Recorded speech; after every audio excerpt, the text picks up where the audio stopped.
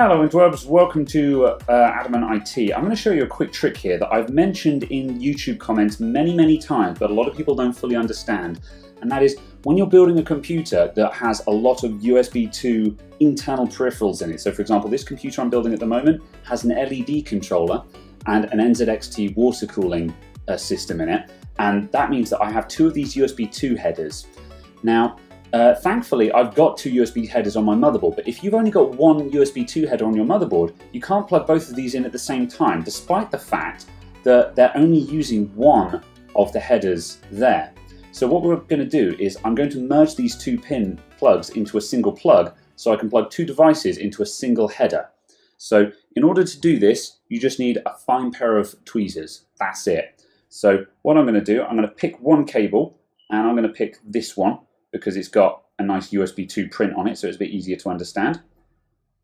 And the other one, I'm going to get my tweezers into that gap and pry up the plastic tab so I can pull the pin out the back, like that.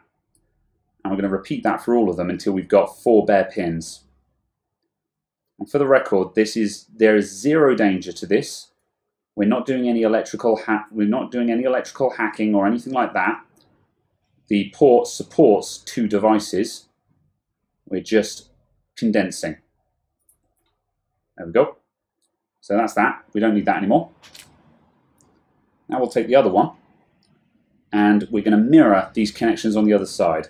So red, make sure it's the right way up. You'll know because it's got a little sticky out tab on top.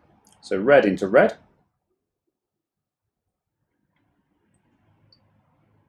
Then white.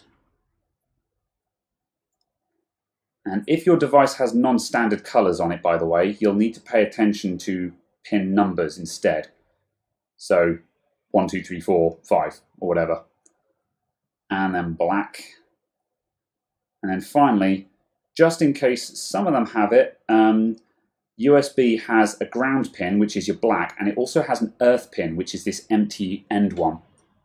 And these guys are normally empty, but on some shielded cables, you'll have an extra earth pin there, which is normally blocks off on one connector.